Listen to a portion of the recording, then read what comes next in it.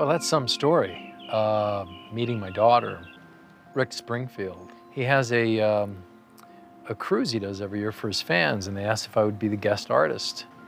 Here I am right outside Lauderdale, Florida, and there's a knock on the door 5 minutes before I'm to go on stage. And in rushes this hysterical young girl and holds me and squeezes me. And I said, wait a minute. She says, you don't know who I am, do you? And I said, no. She says, I'm your daughter.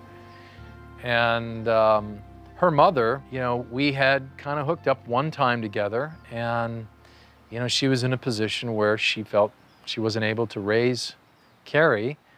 So she, I'm sure, made a difficult choice to put up for adoption, and called me that day and said, listen, I just had a baby, you're the father, and I'm not gonna be able to take care of her. I'm putting her up for adoption. So I was like, this is in 1988.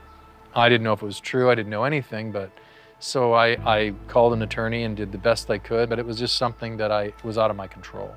So when she did come into my life in that very unusual way, she went on the cruise with me. We spent 5 days together getting to know each other and connecting, and we did a DNA test, and she is my daughter, and it's a real blessing. It's been a real gift for me.